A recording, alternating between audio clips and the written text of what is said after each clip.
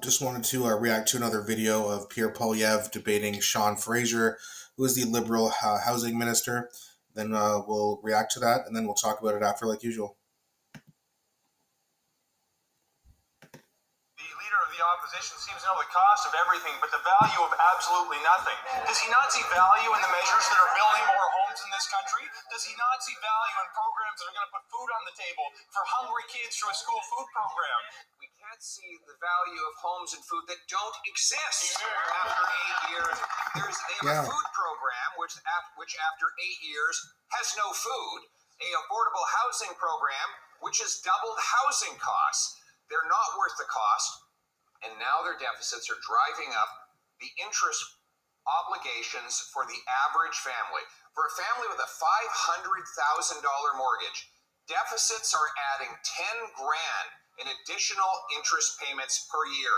When will they realize that after 8 years, this NDP Liberal Prime Minister is not worth the cost? Mr. Speaker, he talks a big game, but he does literally nothing for the people who need to get into the housing market. More proof this NDP Liberal Prime He's Minister is not worth empowered. the cost is that he picked the most incompetent immigration minister in Canadian history and put him in charge of housing. The guy who lost track of 1 million people, who's blamed by his fellow cabinet colleagues for causing the housing crisis, and who presides over the most expensive housing market in Canadian history. When I was minister, the average rent was $950. I've mentioned that before. We built hundreds of thousands of units at that affordable price. So why won't he learn from our smashing success in 2015 in keeping costs low by axing the tax and building the home? Yeah, no, I mean, listen, I know this is Pierre Poilievre's YouTube video, so it was edited a little bit there, so we didn't get to hear too much of what Sean Fraser had to say. That being said, what do you really have to say when you've been in there, when your government has been in there for 8 years, 9 years actually, and housing has gotten worse, it's gotten more expensive, taxes has gotten more expensive, they keep adding taxes, the carbon tax did not exist in 2015, so they've clearly, no matter what Pierre Poilievre says, we can just look at the numbers. We can just look at the fact that, wow, my paycheck sure isn't worth a lot. $20 an hour isn't that good of a paycheck anymore because your rent's $1,500 for a one-bedroom. Now, they've let in a lot of also immigration, new immigrants into this country, and I am not against immigration. I want to make that very clear. What I am against is allowing as many people who can come here to come here without enough infrastructure to support these people and the people who also live here. Immigration is good, but it has to be controlled. You can't just let people come in and say, oh, there's not enough houses. Oh, we're going to drive up the housing market. Let's just let that happen for 9 years.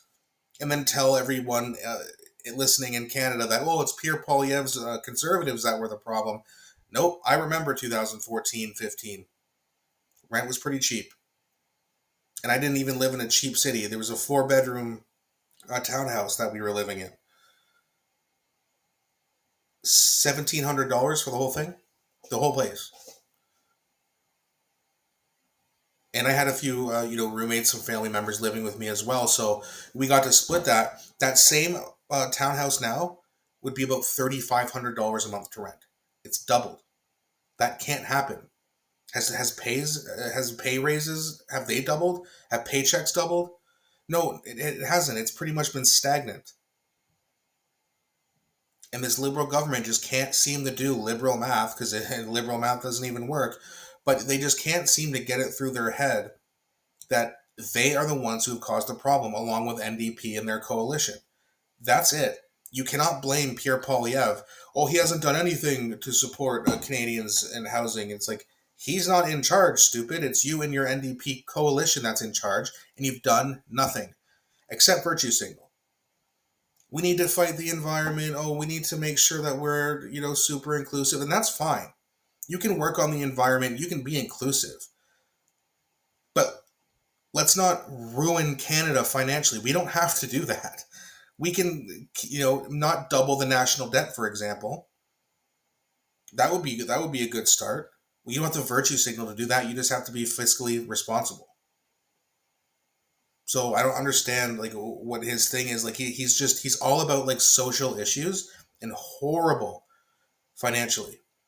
Because of our national debt, we have to pay $54 billion in interest alone this year. That's $1 billion or just over $1 billion a week. Imagine if he just paid that debt off instead of funding proxy wars or spending money wherever the hell he's spending it. What was that? ArriveCam, $60 million right there. Obviously, that's not enough to pay off the debt. But if he wasn't so financially horrible, we can get that debt paid off. But no, he's doubled it, which means our interest rates have at least doubled. And now we have to pay more taxes. We, the people of Canada, the taxpayers, now have to pay for this idiot's mistakes. And I don't know about you guys, but I'm pretty sure I know about it. I don't want to speak for you, but I'm pretty sure you're getting sick and tired of this too, if you're not already sick and tired of it like I am. That's going to be it for this one, guys. I'll be back shortly with another video. Please don't forget to like and subscribe. It helps a lot, and I really appreciate each and every one of you. Thanks for watching, and I'll be back shortly with another video.